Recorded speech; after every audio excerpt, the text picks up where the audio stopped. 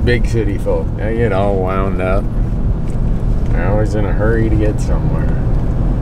Look at that guy. He's just walking down the middle of the street. He's going to get greased. In a quarter mile, turn left onto East Valencia Road. There we go.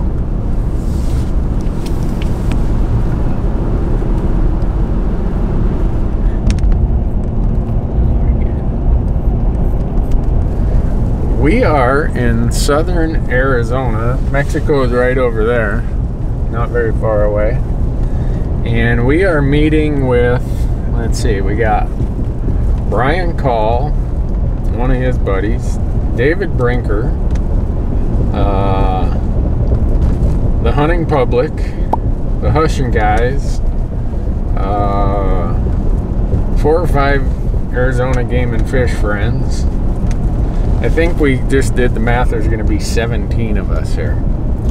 So if you see people coming in and out of the frame who you don't know who they are, we probably don't know who they are either. So we're not going to take the time to introduce them all. Everybody's got deer tags, or licenses for quail, jackrabbits, quadamundes, ducks. Oh, and then in 3 days, we got some falconers coming. We're going duck hunting with falcons. That's going to be the highlight of the trip. And you've heard it here, folks. I am shooting the first deer that has even a protruding knob on its head. Really, my preference is a buck with antler about that long. And we're going to start in my new Natural History Museum, the one of its kind, the Sonoran Dik-Dik. What are you doing back there, Michael? Just being a cameraman back here, hanging out. Yeah, anxious to get to camp. Some average footage. Ready to lay down some average footage.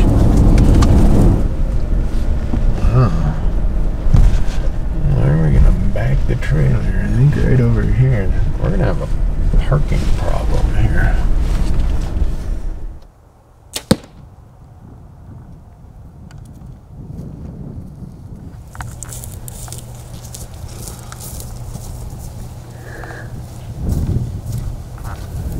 Life sucks when you get old. Shoulders don't work.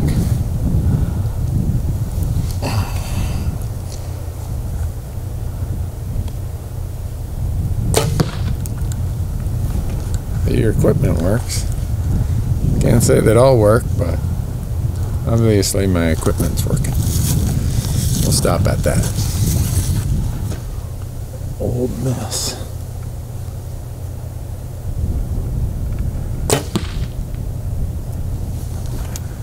That'll work.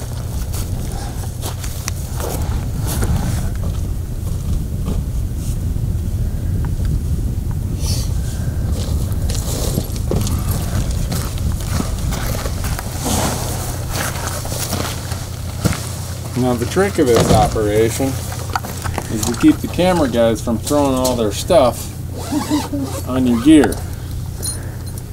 What's shaking? Not much, man. You guys are already ready to get going hunting? Hey Greg, look at you. Oh yeah. I still got jet lag pretty bad. I don't know where I'm at. Welcome to Arizona. Yeah. Nice meeting you, Randy. My pleasure. I'm Aaron. This is Greg. Yeah. Greg, how you doing? I'm glad to hear that. Yeah. We're gonna go do a little hunt and then see you guys back here, I guess, right?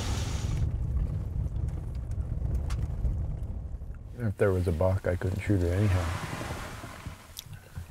I can't shoot a buck 5 minutes from camp. We're on our way down here about an hour, and Marcus says, stop. The mule deer's standing right there. I'll only shoot him if we're a mile or an hour from camp. You know there's probably a buck bedded right there. I know there's a buck somewhere around there, in the peak of the rut. But I'm not shooting them right next to camp.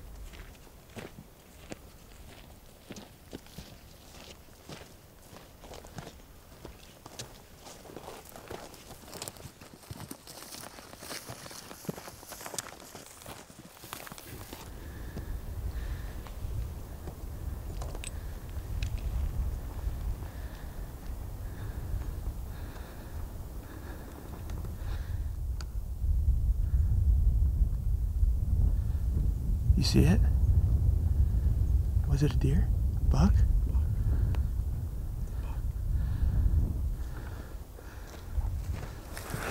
So I'm standing here looking down in the hole and I hear the camera guys, Randy, Randy, Randy, Randy, Randy. I look back, I'm like, what? Over here to my right, there's a buck walking along the ridge. We're a minute from the truck. I told him we gotta be at least 5 minutes from the truck, so I think it'll take us 4 minutes to get over to where he is.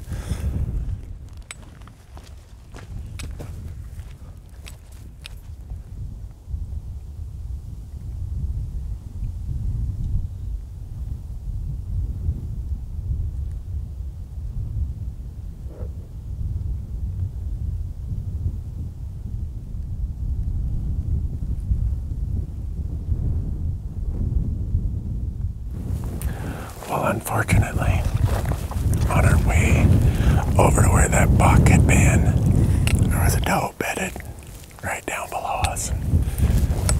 Odds are she took him with, but we're gonna go look.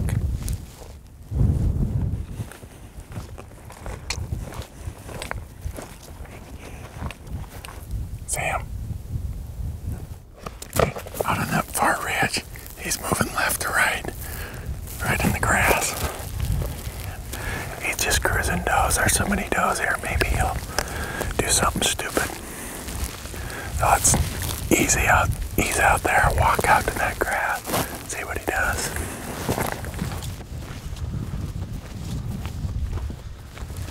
He disappeared right off that little knoll.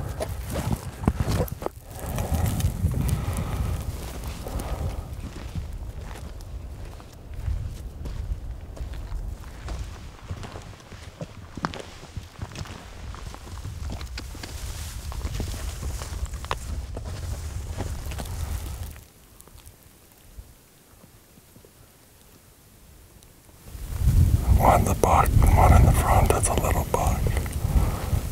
There goes a third one.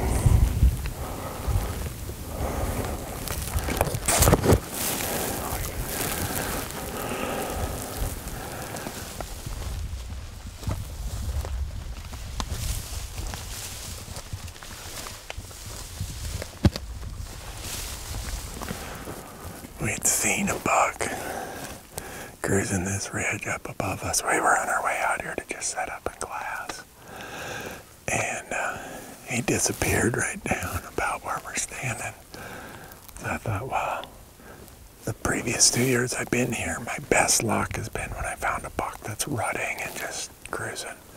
And that's what he was doing, so I thought I'd come over here and see if I could get... There's a deer right there. Out of that hillside.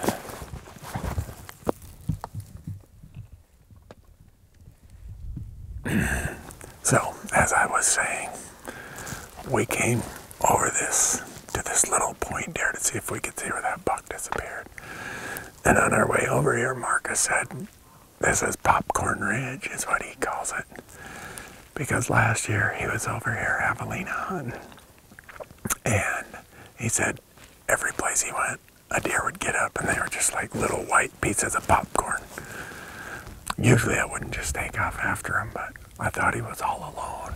And I thought he was just gonna cruise, which would have given us our best chance. We won't have time to make a stalk on anything this evening, but at least if we get up here in class, we'll be able to see what's going on.